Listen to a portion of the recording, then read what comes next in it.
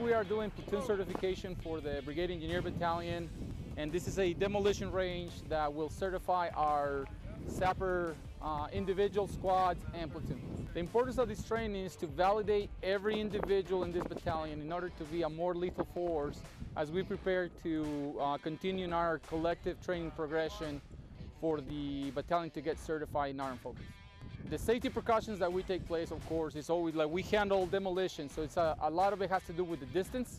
from the actual blast, and it's correlated with the amount of explosives that we use. So right now we're at perfect distance, and we are also behind our combat vehicles, and that's how we would do the safety in a combat environment. This is actually getting us to that progression in case we get called up to serve and win this